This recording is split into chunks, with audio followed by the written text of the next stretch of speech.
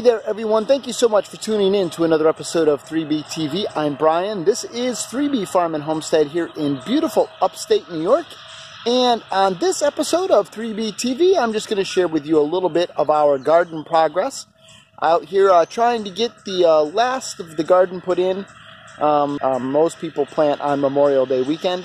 And so while I've definitely got a lot of it started earlier this year, the bulk of my planting will be this weekend, and especially getting my transplants like my tomatoes and so forth out here. But I did want to kind of give you just a bit of an update as far as how things are looking up to this point. So we'll kind of go over here and take a look. The beets have come up real well, and over here we have our sugar snap peas. They're looking really good, and then these are some snow peas.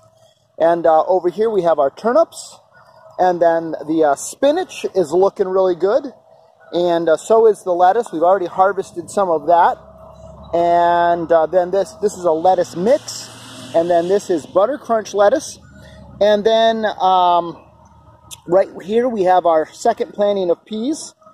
Our onions are looking really good, so we've got a bunch of onions planted. And then over here we have our Swiss chard that's starting to come up, and we have, and I'd have to refer to my list. I'm not sure what that is. It's one of the brassicas, which is looking pretty good. Some more brassicas down through here. Just planted some carrots in there. Some more brassicas through here. So really happy with how things are looking right now. And so we are going to be planting the rest of these beds today, and then we're going to be working on the straw bales as well. So very excited about all of that. The last thing we're going to be doing is I have a couple of old tires right here, and so I'm going to be using these to plant some squash in. I think probably my summer squash will be planted in that, my zucchini. And so that's where we're at. So let's get to planting, and then we'll come back and we'll show you the rest of it once we've got it in the ground. So yesterday we were able to get a lot of the beans and the remaining items that we're going to start from seed into the ground. So I was very excited about that. And today we're actually going to be doing our tomatoes. So I am very excited about this because this is the first time I've actually ever started tomatoes from seed. And the second batch definitely came out a lot better than the first. And so these I think are going to do great. The first batch doesn't look so hot, and I'm going to plant a couple of them from the first batch just because that contains my mortgage lifter tomatoes that I was really excited about trying out. But I'm only going to plant a couple of each one of those just because I don't, quite frankly, I have doubts as to whether or not they're going to be successful. So but this group of tomatoes I think look really good, and so I think we're going to be fine there. Peppers, not so much. In fact, I'm probably going to have to go buy peppers tomorrow to finish things out. A little bit disappointed there, but I just didn't have enough room to be able to start a second batch of peppers, and I had to make a decision as to whether or not I was going to do tomatoes or peppers, and the tomatoes won out. And so next year, you know, I just know I've just learned a lot of things, and that's just a grand experiment. And my biggest takeaway is to make sure I use just professional seed starter mix and not try to get too jiggy or too crazy like I did this year and make my own stuff. Just go with a pro mix that just seems to work so much better. And so that's what I'm going to do next year. But this year, you know, it is what it is. We're at the spot to where I can't start peppers now. It'd be too late. And so I'm going to go with these tomatoes, and then we'll buy the pepper transplants. But we're going to go ahead and start getting these into the ground. And so very excited about that. So let's get these tomatoes in there. One of the things I do every year, and I just wanted to share with you, is I put together these road maps based on my square foot gardens. And then this really helps me plan out where each item is going to go. And it helps me know how many transplants I need to buy or start, although this year I started way more than I needed. But some of that was because I was starting them for my dad, and some of it was because I had considered starting extra to be able to sell. And that obviously didn't happen. But hopefully next year that will be within the realm of possibilities.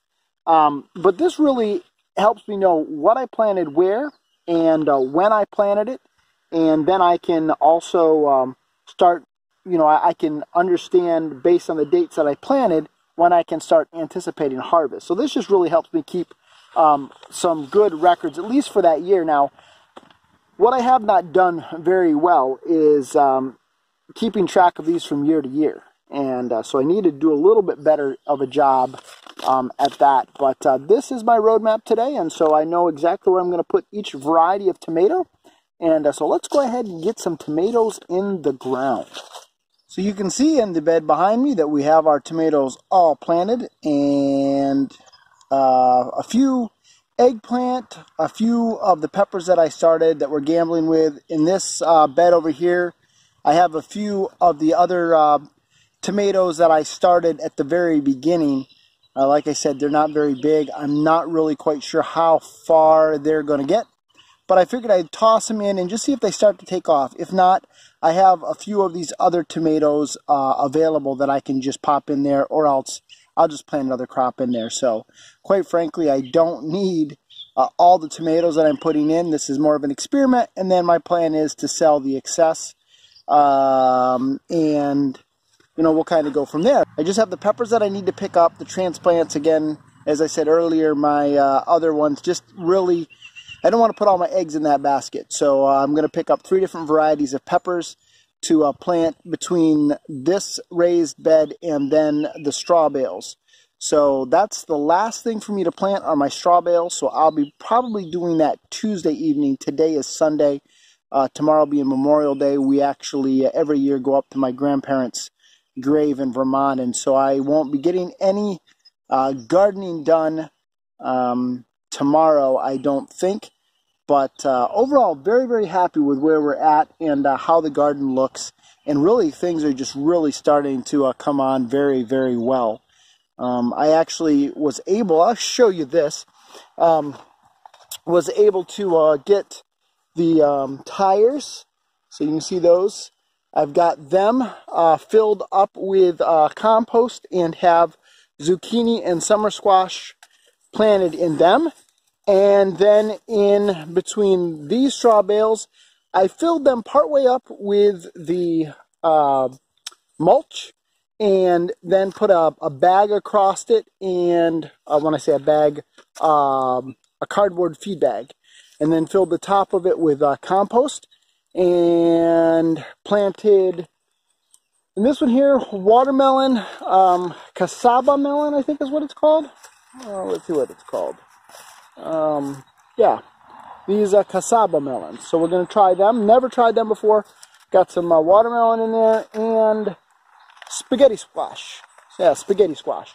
And then in this one over here, we have, again, same method I used, and we have in here pie pumpkins and butternut squash. And so excited about that.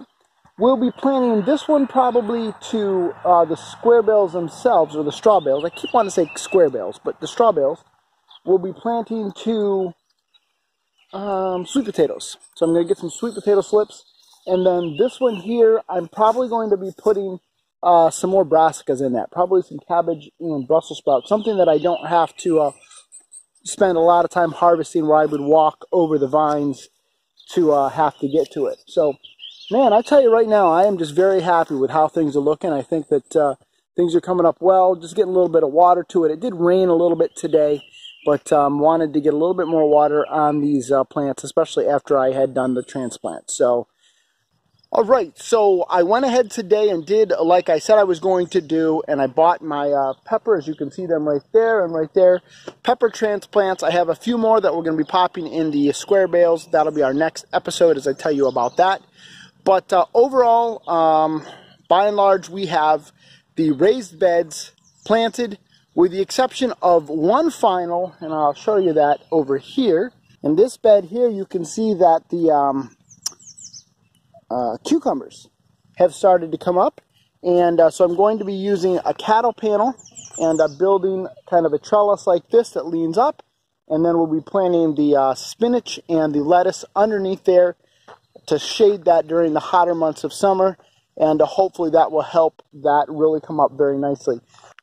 That's where we're at right now. Very, very happy to finally have the raised beds pretty much planted, and so on to the straw bales, which I will be sharing with you in our next episode. Until next time, thank you so much for tuning in.